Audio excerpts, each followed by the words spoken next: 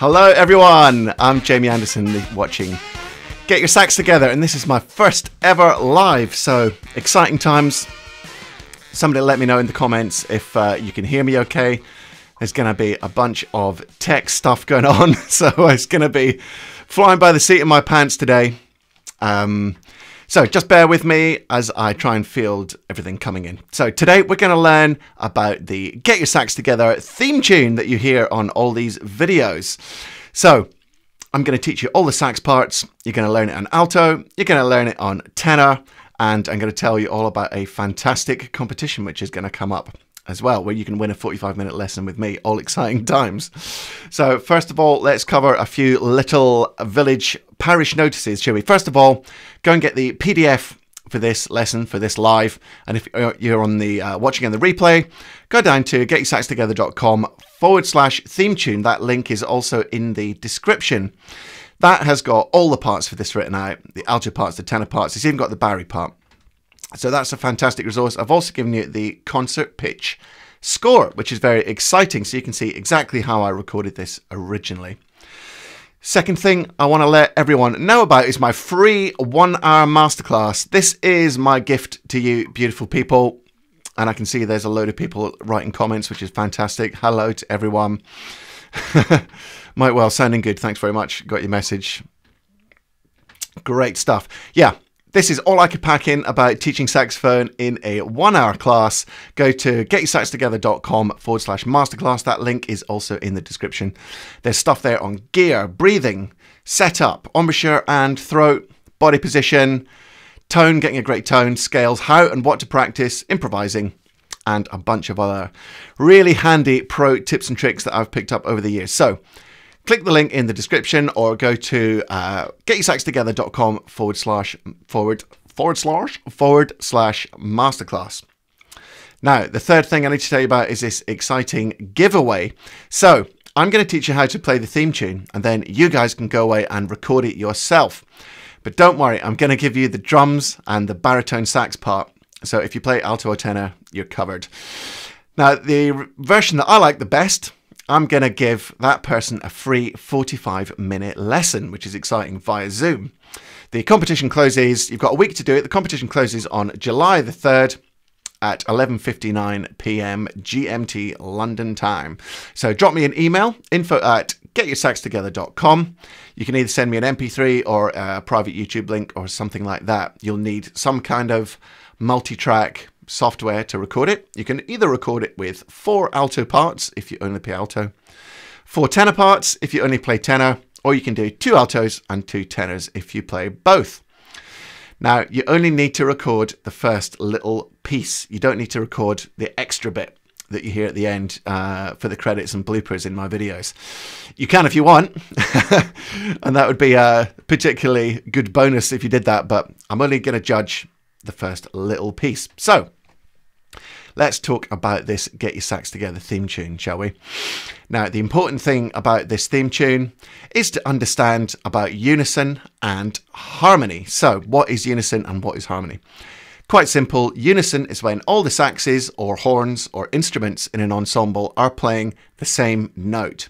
Now, it could be exactly the same note, which is called perfect unison, or it could be in octaves higher or lower, which is called octave unison. That means you're all playing the same note, and that is a really, really strong way of arranging an ensemble. So that's your number one go-to. Second of all, if you use harmony, then you can split all the notes of the chord between the different instruments of the ensemble. Now, in this case, there's 5 saxophones in this tune, 2 altos, 2 tenors, and baritone sax down the bottom. So what I did when I composed this tune, I had to decide what notes are going to be unison and what notes are going to be split into harmony. So let's have a little look here. What you can see here is the notes which are boxed in red. I've got the split harmony. Sometimes that's called soli, sometimes it's called divisi. The notes which are in blue are unison. So as you can see, da da da da, that part of the tune is all in harmony. Then briefly it goes to unison, da da da, and then split harmony, da da da. And then unison right to the end. So that is how I decided to mix up the unison and the harmony in this theme. So if you're practicing it, you'd record the top line, and then some of the time you're playing the same notes, and then some of the time you're playing different notes as you split into the harmonies.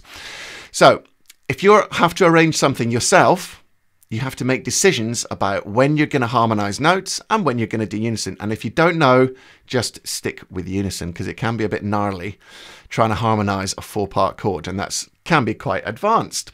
Right, let's have a look at the main melody, shall we? This is the main top line being played on alto, and it sounds like this. I've written in the pitches, so if you don't read music, you can still see the notes.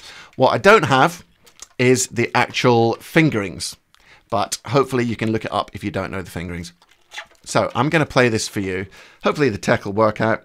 I'm going to play this slowly for you on alto. Here we go.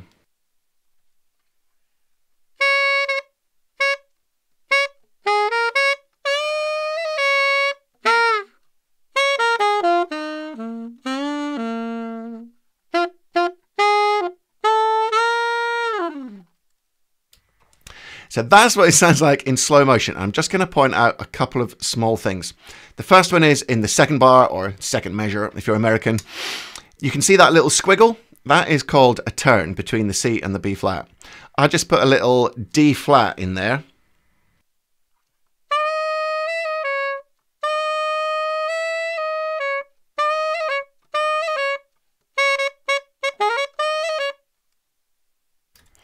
The second thing to point out about this lead line is in the beginning of the second line, there's a fall off that G. Now, I've got a whole video on falls, scoops, bends, all that.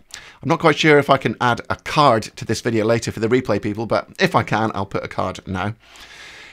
But it's quite a quick one because you've got to get off it quick for the next line. So in this case, I wouldn't do a fingers down kind of ripple off. I would just do a kind of throat off. Bow.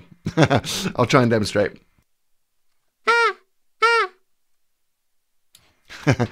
Okay, so that's what I would do in that one. And finally, the third last note has got brackets around it. Now, we call that a ghosted note, which means you barely play it. You play it, but it's a lot quieter than the other notes. So, so that D, you don't play it as loud as the F sharp, and the G. So it should sound like this. Jake Brown, hopefully that answers your question. He was asking about what the bracket round the D is. So now I'm going to play the lead alto line, the main melody of the song, slowly one more time, and then I'll play it at full speed for you. Here we go.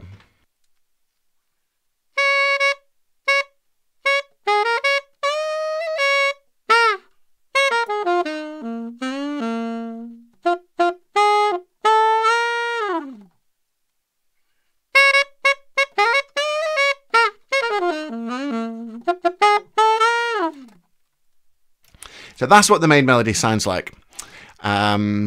Incidentally, in the second line, second bar, you can see that B natural there has got a bend up to it. I would do that with the bis key going from the B flat to the B. So I just do that with the button. Incidentally, all the other B flats I play on this on alto are with the bis key. The bis key is that little tiny key next to the B key. Unless there's a reason not to, I always use bis key B flat. So that is the lead alto line. Right. If you're going to play along with the video for fun, that is the melody that you'd use. Let's have a look at that on tenor now, shall we? I'll get my tenor.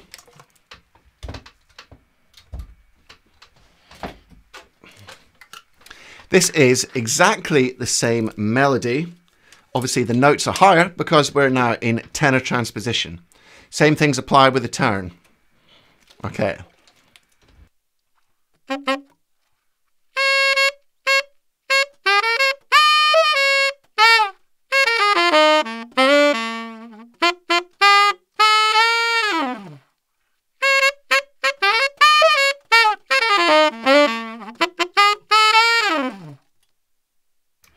Now this time on the turn, you see in the second bar, second measure, the third beat, you've got that high F and then a turn to the E flat. Now I'm playing the front F. For those of you that don't know what a front F is, it's like a second octave A, but you move your first finger up to that button. Some people have a brass button, some people have a pearl. I've got a Selma Mark 6, which has got a pearl. So I would do the front F, then I'd briefly hit the G flat by playing it with my first finger and the side B flat key.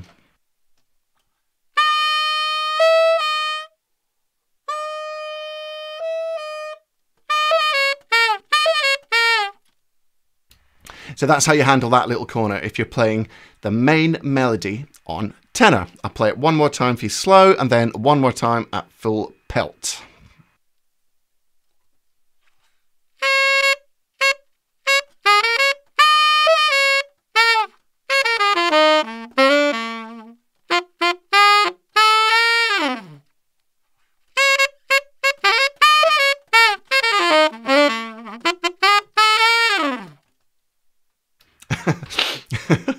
Incidentally, that isn't the tenor line that I played when I recorded this. That is just the tenor playing the top melody. Okay, which brings me on to talk about the harmonies in this little riff. Almost all of this riff is on the blues scale, with the exception of one or two little notes here and there. So let's talk about the harmonies in this particular piece. So remember I said that sometimes it's split and sometimes it's unison. So when it splits, there are 4 harmonies, the top line and then 3 other harmonies, and then the baritone at the bottom, which is typically doing the root, which is what you would normally do. So let's have a look at the splits for the alto pitch. So what you don't see there is the top line. The top line is missing. We've already learned that. This is all the other notes that you would play if you weren't playing the melody. Now then, you'll notice those little tiny notes in blue. They're just the unison. And you'll also notice that, you'll also notice that half the melody is missing because the rest of it, after that piece of music that you're looking at, the rest of it is unison. So you don't need to worry about harmonies. Now this first chord has got a B flat in alto pitch at the top. So it's B flat, G, F, and B natural. Now that chord is called a G7 sharp 9 for the geeks out there. So the key thing about this chord is it's kind of funky and it sounds bluesy because you've got the B natural, which is the 3rd of G7, and you've got the B flat at the top, which is a bluesy note. And then the next harmonized section just is a C triad to a B flat triad, and then the last harmonized note is a G13 for the geeks. So the melody note on that final chord is a G, so you'd have G, E is the 13, B is the 3rd, and F is the 7th. They are the harmonies for this piece. Now, just shortly, I'm going to play the actual multi-track recording that I made on Logic, and you can hear all these parts one at a time, and they sound really ropey on their own. It's really embarrassing, but somehow, when you put them together, they sound super vibey. So that is the harmonies for alto. Let's have a look at the harmonies for tenor. Exactly the same thing in tenor pitch. Now, if you want to enter the competition and you've only got a tenor, you would record the melody as I taught you, and these would be the harmonies that you're going to add. But it's all in the PDF in the description, which is at Get Your Sax Together /theme tune. Okay, now, there's always a slight twist in the tale because there's one little bit I didn't tell you about. It's never that straightforward, is it? And that is this funky split multiphonic, it's called, high G on alto. And then there's this multiphonic high G, which you'll recognize from the theme tune. So what I do for this is I have 1, 3, 1, 3, which way do I go? 1, 3, 1, 3 on alto, and obviously the octave key. Now, if you just hit that, you'll get a high G, and if you relax your embouchure slightly and aim for a slightly lower note, it should split like a kind of Dave Sanborn multiphonic roar. Now, this isn't the most reliable note on the planet, so I am going to demonstrate it, and I'm just going to keep my fingers crossed, but apologies in advance if it doesn't come out first time. It's going to be quite embarrassing, really, isn't it?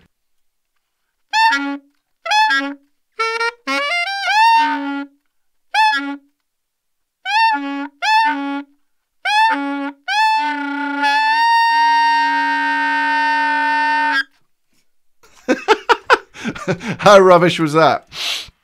So that just goes to show it's not an easy note to hit. Sometimes if you hit it like at the end of a run, it's a bit better. I feel like I should have another go at that. Hang on.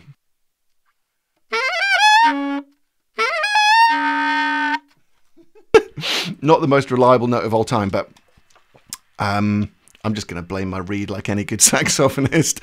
So that multiphonic G sits over the top of the melody as a kind of extra part. It was just a little ornamentation.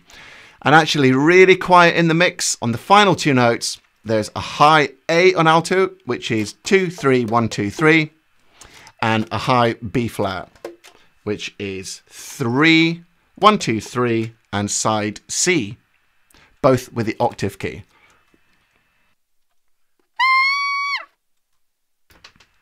That came out well. Redeemed myself. Okay, that's buried in the mix. So the multiphonic G and the little A and B flat, but you don't need to play them for the competition to win the lesson. That's just a bit of extra. Okay, let's have a look at the actual original recording which I made for the Get Your Sax Together theme. Now what I'm going to do is I'm just going to briefly play each part one at a time, and then it'll be interesting for you to see how they build up. These parts are not exactly the same as the ones I've taught you, because the way I recorded it, I didn't even write it down. I just kind of vibed it, so things came out a bit different. Here is the first alto part. Let's hope this comes out, fingers crossed.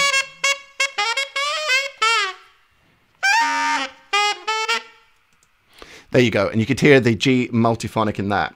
Now I'm going to add in the second alto.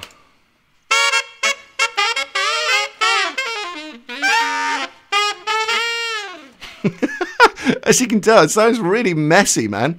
However, vibe trumps all. Love will conquer all. Vibe will conquer all when it comes to saxes. Now, I mentioned about that high A and B flat. I'm just going to play it. You can hardly hear it, but it's kind of buried in there. So I'll add that in. I'll also now add in the tenor. First tenor. Here we go.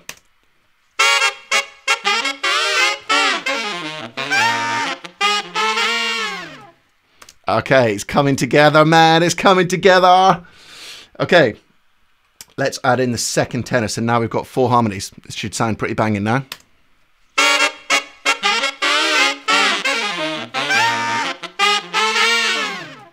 Okay, starting to sound more like it.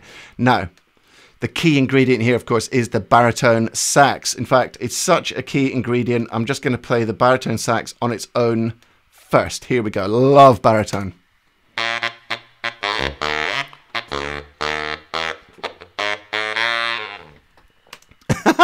How cool is that? Right, so we'll add in the baritone, and then it only leaves one thing to come, which is the drum. So here's all the saxes.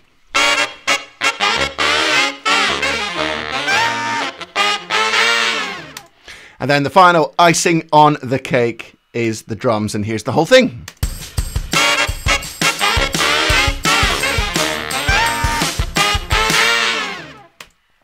That is what you get. That's all the parts put together. And, you know, the sum of the parts is better than the individuals, to be honest. Right, one extra thing that I'll just give you as a little bonus while I'm here and we're vibing live. Here are the sax parts for that outro when the end of my videos with the credits. I recorded this later and tagged it on. Check this out. I've cut the drums out.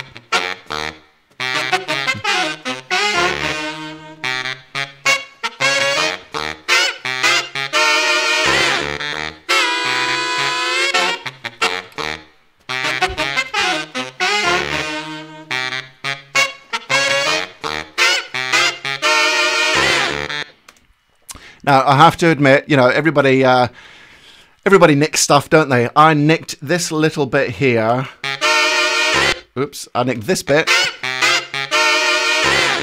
If you go and listen to Come On, Come Over by Jaco Pastorius, the saxes do it in there. It sounds absolutely wicked, so I nicked that. That is the end piece, which I haven't taught you how to play, but it's just a little bonus. So here it is again with the drums.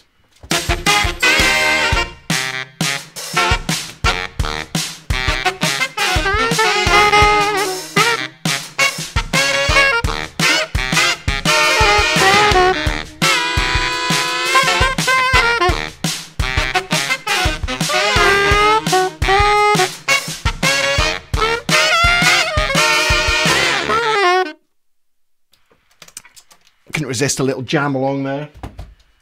Now then, that is all the parts from the original Logic file. So I thought you guys might be interested in that. Okay, let's have a look now at the details of the competition just to round off, and then we'll get into a little bit of Q&A. Right, let's see if I can get back to the competition. Here we go. Sometimes I get a little warning that pops up, which I'll get rid of now.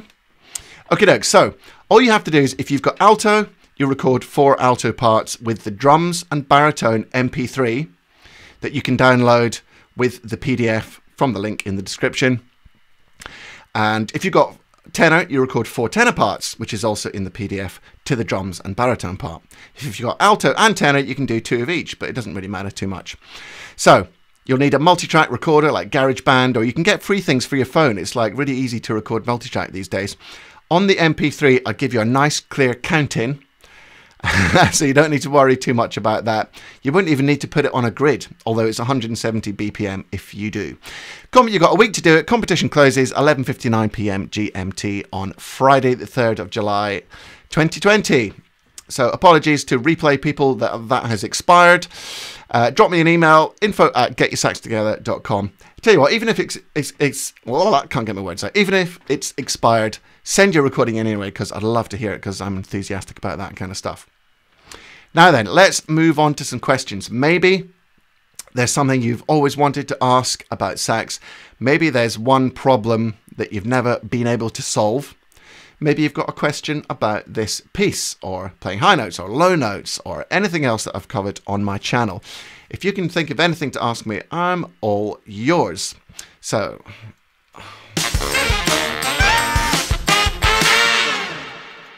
oh yeah, I love the little echo there at the end. Remember, there's a bit of a delay in the broadcast. When I tested it, it was up to 20 seconds. So I'll give everybody a little bit of a chance in case they've got any burning saxophone problem they would like answered, or any problem. I'll answer any problems about life in general.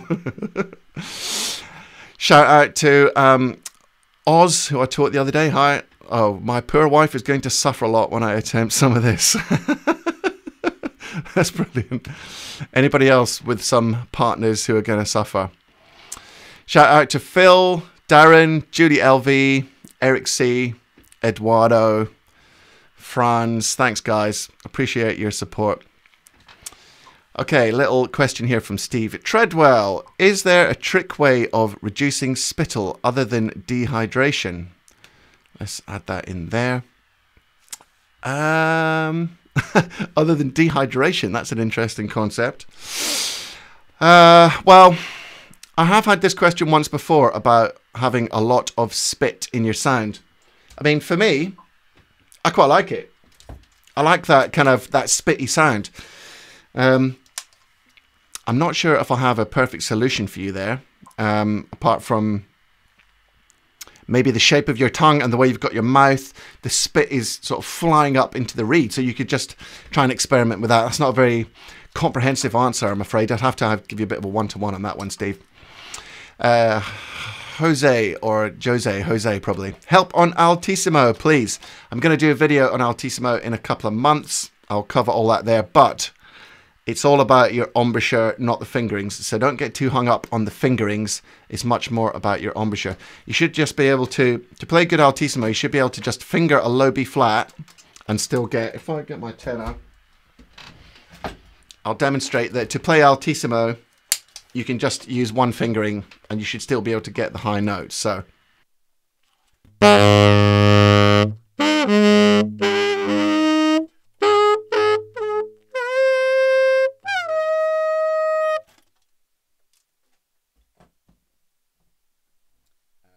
Mic back on. So altissimo is all about how you have your embouchure basically and the shape of your tongue. So you need to angle your tongue high and down for the altissimo notes, as if you're saying E, E when you're blowing, and then for the low notes you have your tongue like an aw sort of sound. Plenty of questions coming in now, which is great. Thanks very much, guys. What do I think of synthetic reeds, Phil? I don't really play them. I've never got on with them, but I wish I did, because I would love to have a reed that I could slap on and it's the same every time, especially working in theatres and things like that where you're changing instruments the whole time. That would be awesome. I know a lot of bass clarinet players use synthetic reeds, and increasingly I think they're getting better. They're inventing new kinds of synthetic reeds, so I'm all open to it. One of the things that puts me off is how much it costs for one reed if it doesn't work. I'm sure that's the same for everybody. Maybe I'll try and get an endorsement and do a proper video on it. Eduardo, yes, Jamie, high notes, how to make them sound relaxed and steady. Well, making your high notes sound relaxed and steady is very difficult, I guess. Like I said, it's the same as the previous answer about altissimo. Making that E shape with your mouth and changing the angle of the air is the key to altissimo playing. But a lot of people are asking about altissimo, so I will definitely make you a great video on that coming up. Can you, Anlian, can you explain mouthpiece tip openings? Yes, I can indeed. First of all, I will tell you straight up, I am not the world's biggest sax geek. However, I do know what the tip opening is. Now, if I try and have my mouthpiece like this, you probably won't be able to see in the camera, but we've all got a saxophone mouthpiece that we're familiar with. The tip opening is the gap between the bottom of the reed and the tip of the mouthpiece. You see that gap there? That is the tip opening. So that's how much, you know, if the tip opening is that much, your reed can vibrate like this. If it's only that much, your reed can only vibrate like that. So the tip opening is how much the reed can vibrate. So big tip openings are harder to play, but you get, you know, that bigger, louder sound. So that's the payoff about tip openings. Quite simple, really. What else we got here? When I play Vadzim. When I play, it sounds like a robot. How to play with feelings? That's an interesting question. Well, I always think, you know, one of the reasons people like saxophone is because you sound like singers. You sound like a vocalist. So if you concentrate more on sounding like a singer, hit the note, add the vibrato at the end, shape the phrase, and get less concerned about the notes and the technicalities of the instrument, I think your playing will come out as being more lyrical.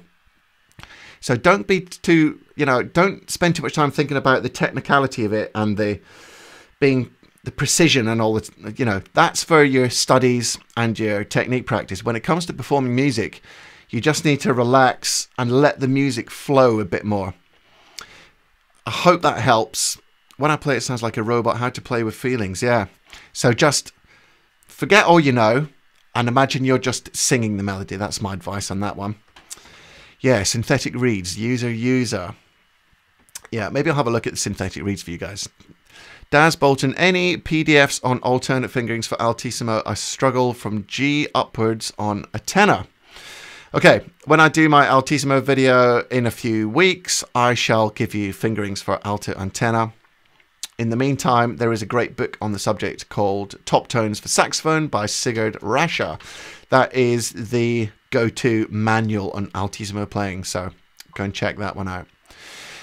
Tanya McLean, answer to spittle from session from a dentist. Answer to, I'm not sure exactly what that means. Thanks very much, Phil Harris. Jan Jung, if you don't have a reed geek, what is the second best tool to use to correct duff reeds? Well, that's a good question because nobody used to have reed geeks until however many years ago. And people used to have a reed knife, which was just a very sharp craft knife. So that is your second best option on that one. Tanya McLean says, don't eat or drink anything other than water before playing. It causes your mouth to produce more saliva. Haha. So that is the answer to the question from, I'm just looking up to see who that was from, Steve Treadwell. You can thank, I've lost the comment now. Anyway, the answer is don't eat or drink things because your mouth produces saliva to, you know, to digest the food. So where are we? Now I've lost my place. Tanya McLean. Thank you, Tanya McLean, for that question. Okay, Jose, what's a good sax model, tenor or alto, for intermediate players who are wanting to play casually? Intermediate players, I would say a Yamaha is a pretty good bet. The good news for us sax players is that there's a lot of really good saxes now at a very affordable price. Again, I'm not the ultimate gear guy, But a Yamaha 32 or a Yamaha 62 is a really good tip. You can't go wrong with them, and they've got good resale value. If you're an intermediate, so they're not like a bargain basement, they're not super expensive, they're in the middle. That's a good tip. Is there a recommendation frequency to change reeds, like every 100 or every 100 hours? Okay, so Jeremy's asking, I'm not even going to attempt that surname. Yes, I am. Come on, let's do it. Vastesager. Sorry, Jeremy, I probably butchered that. I just do it when I know that the reed isn't really responding very well, and then I know that's it, and I just crush it. I never keep it. I literally smash it with my hands so I don't play it again. I just burn my bridges, man. I would say, well, obviously it depends. Yeah, you've said how many hours, which is a good measure instead of time, because you could be playing a lot or a little in that time. Currently, we are just coming out of COVID-19 lockdown, in case anybody out there hadn't noticed. So this is a weird time for musicians. I haven't played a single gig for 3 months. Get that. And nobody has on the planet, pretty much, as far as I know. So I'm not playing as much as I usually do. Therefore, my reeds last longer. I would say just use your feel. Calculate it by feel. Adrian Pure, how do you make the note die off? It sounds like you're using your tongue. Well, if you mean make the note quieter, then that's just you incrementally blow more gently. If you're talking about the note falling off, that's done with your throat. Maybe you can add a comment at the end about exactly what you mean on that one. Let's see if we can get a few more questions in here. Thanks for all your questions. This is awesome. And let me just read this while I take a little sip. Hold on there.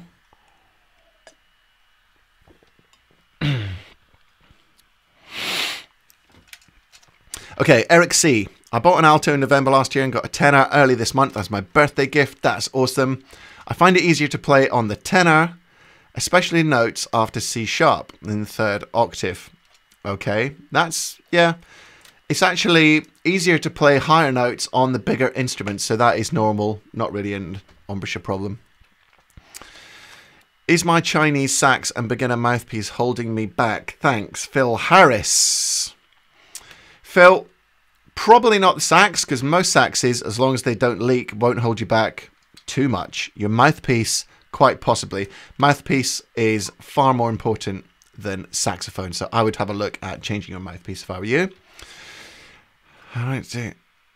Right, this is a good question. David Menery, how long did it take you to get used to push your bottom lip out instead of what we were all taught, rolling your lip of your bottom teeth?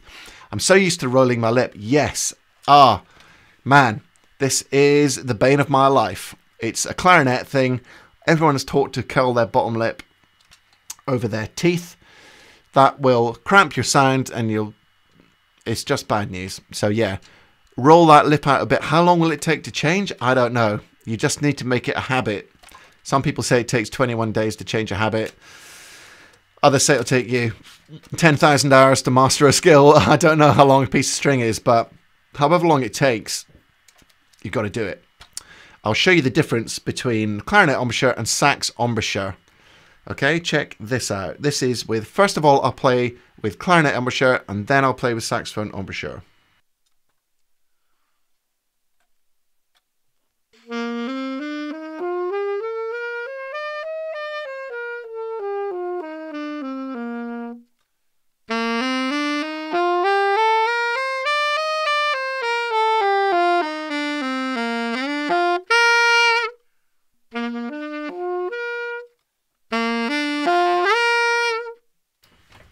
It's chalk and cheese.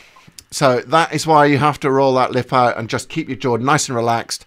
Let that reed vibrate. Just let it go completely mad to get that big sound, as long as you can control it, obviously. Okay. Jan Jung, how important is it to be able to produce several different tones with the mouthpiece alone? That is very important. Great question. Thank you very much for that. I'll post that one up. Can somebody tell me in the comments if all the comments that you're posting are appearing on the screen because they're appearing on my screen, but I don't know if they're coming up for you. I just posted that last question. That should be the only thing that you're seeing on the screen, but who knows? Maybe they're coming up underneath somewhere. I've never seen it myself. Okay, good question. It's very important to be able to produce lots of different tones because it gives you the flexibility in your jaw and your throat to bend notes and stay in tune and play vibrato and bend, scoop and fall and do all these cool things that you need to do when you play sax. You should be able to get at least an octave.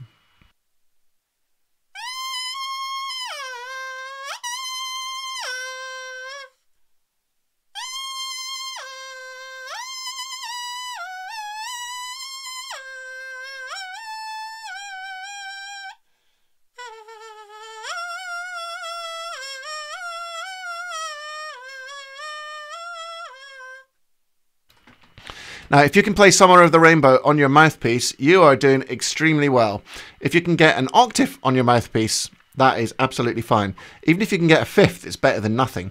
So, very good question. It's very important to get a lot of different notes on your mouthpiece.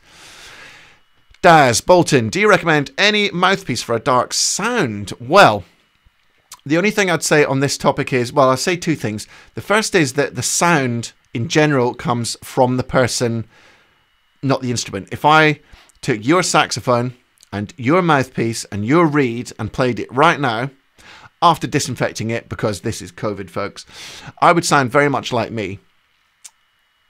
Wouldn't that be funny if you had exactly the same setup as me? But I doubt you do. However, I could take any of your setups from anybody who's commenting and watching this video, and I'll play your sax and I'll sound very much like me with some variation. By the same token, if you came right in here now and played my setup exactly as it is, you would sound very much like you. So that is the first point. The sound comes from you, not the setup. However, yes, the setup does make a bit of a difference. Now, traditionally, if you want a very bright sound, you'd have a mouthpiece with a stepped baffle inside the chamber. That means that when you look inside the mouthpiece, instead of the chamber curving and then going like this, there'll be a sharp step, which disrupts the air and gives you a bright sound. So a mouthpiece that just goes straight through without any steps in it will be darker, and a mouthpiece with an angle in it will be brighter. I hope that answers your question. I use Jody Jazz Ebonite mouthpiece on my alto, and I use a vintage Florida Autolink 8 or 8 star, I think, on tenor, both of which have got quite dark sounds because I like quite a dark sound. All right, how we doing? I'll take a few more and then we'll wind it up, I think. When will you make an alto altissimo lesson? You rock, by the way. Thank you very much, One Stack One. Yep, in a few weeks, it's coming up. Or at least a couple of months. I've got it scheduled. It's going to be popular by the look of it. David Menery, do you spend lots of time practicing patterns to make melodic phrases? Sometimes, not that much though. I used to practice a lot of patterns though. I have problems. This is Paul Marino. I'll stick that in the broadcast. I have problems playing middle G on tenor. It comes out upper fifth. Haha, you're practicing harmonics, overtones, and you never even knew it. Any suggestions how to cope with this? I certainly do. You need to voice the note. So for low notes, your tongue will be in the bottom of your mouth like an O. For high notes, your mouth will be in E shape, and in the middle it will be kind of ooh or ah type position. So change the angle of your tongue, and you'll be able to hit the note straight on without overshooting. Okay. Let's see what we got left. Forgive me, I'm going to have a little sip of water. Why don't I just play you the sting while I'm doing it?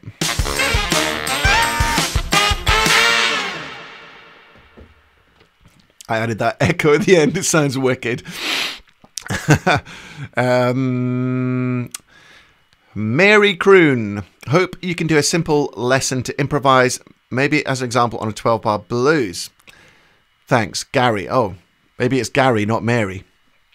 I've already done that. If you go to my special on blues, which was a few weeks ago, I demonstrate how to improvise on the blues in 3 different styles with 3 different levels of complexity. So back it up and go and watch that video from a few weeks away on the blues, how to play the blues.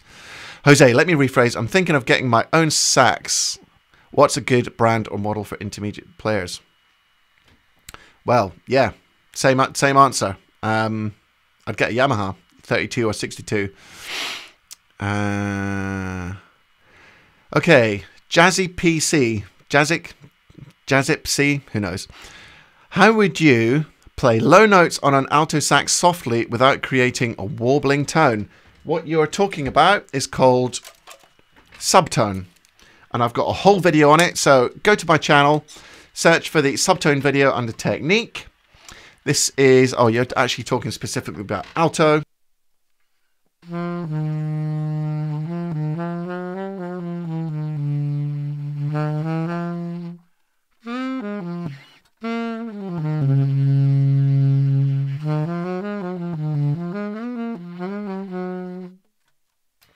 Subtone always sounds better on tenor, to be honest. But what you do to play subtone is you move your jaw right back and you move your teeth right to the edge of the mouthpiece and you blow with a slow, wide, warm airstream and move your jaw back and you should be able to get that subtone sound. Okay, these questions could go on forever. I'm going to just, as much as I want to answer everybody's questions, I'm going to take 3 more. Let's find a couple of good ones. Let's have a little looky here. Thanks for all your comments and thanks for watching. I really appreciate this. This is awesome.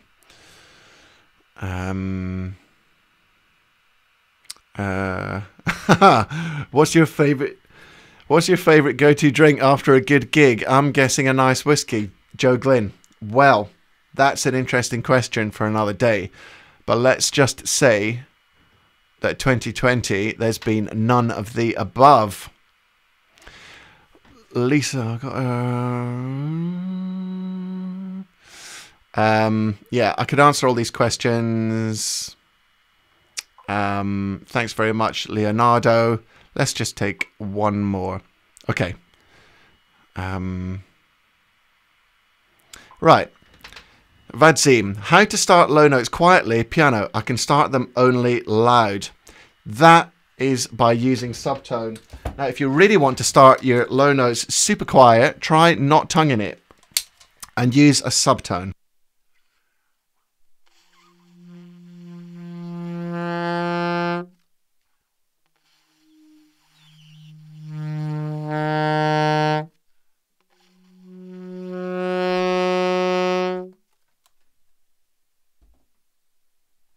So that's the secret. And the other thing is to have lots and lots of big breath support. What I always say to my students is imagine the mains pressure behind your kitchen tap, kitchen faucet. If you turn on the tap a tiny bit and a drip comes out, you've still got the force of the mains water pressure behind it, and the same is true of sax. You always need to take a nice big breath and support the sound fully. Thank you so much for all those questions. That was absolutely awesome. I'm very sorry if your question didn't get answered, but hopefully I'll make a bit of a regular feature of these sessions if everyone's enjoying it. Thank you very much, Digital Soldier. Very generous, and thanks to everybody else. Very quickly, Eduardo, any 251 improvisation tip? Yes, I've got a video coming up very, very shortly in the next few weeks about 251s. You're in luck. Okay, let's wind it up now. Now, don't forget to go down into the description to get your free PDF for this lesson, which has got all the music, and you'll be emailed with a download link for the PDF. Sometimes it takes a few minutes to come through. And also on that email will be a download link for the MP3 to record to for the competition. Exciting times. Don't forget to go and check out my Saxophone Success Masterclass, which is at getyoursaxtogether.com/masterclass. That link is also in the description. That will answer many of the questions that you've got over there in the comments. So that's all I've got time for this week. Thank you very much. I've really had a lot of fun doing this. I was pretty nervous about doing it because I didn't know what was going to happen. Hopefully the quality and the streaming has worked out nicely. This will be available on replay for all eternity. So There will, of course, be the usual Sunday video, which I can't remember what it is off the top of my head. It might be how to play jazz on saxophone. How exciting is that? But don't quote me on that. So I'll see you on Sunday. Look forward to seeing you there. Thank you very much. And keep watching your emails and your notifications for the next live. See you later.